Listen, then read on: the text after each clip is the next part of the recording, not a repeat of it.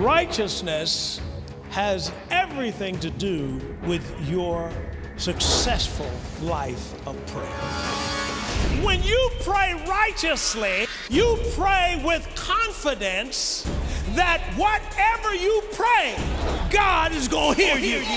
When you pray something and you're waiting on the manifestation of the answer, once you pray it is when the fight begins. Notice the devil starts with your thoughts.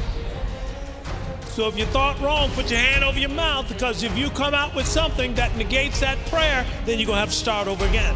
So we have to watch what we say, because angels are on assignment and waiting on God's words that you speak.